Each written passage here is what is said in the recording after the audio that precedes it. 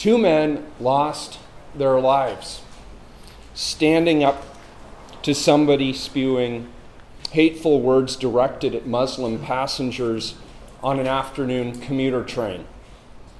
These two men died heroes as a result of a horrific act of racist violence, and another man was injured. Those who have lost their lives have been identified.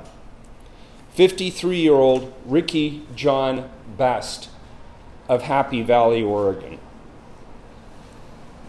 He was an Army veteran killed on Memorial Day weekend.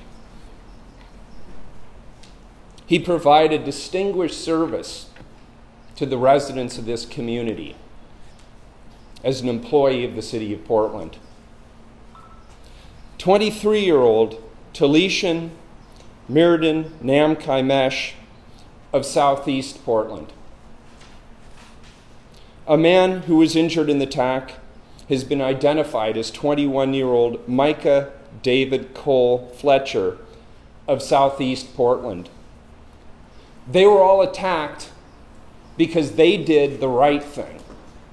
My heart goes out to the friends and family of those who've lost their lives, and my thoughts are with the gentleman injured in the attack. We will do everything in our power to ensure that people of all races and ethnicities are safe in our city. There is too much hatred in the world right now, and far too much violence. Our current political climate allows far too much room for those who spread bigotry.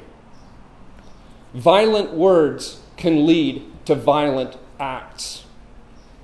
All elected leaders in America, all people of good conscience, must work deliberately to change our political dialogue.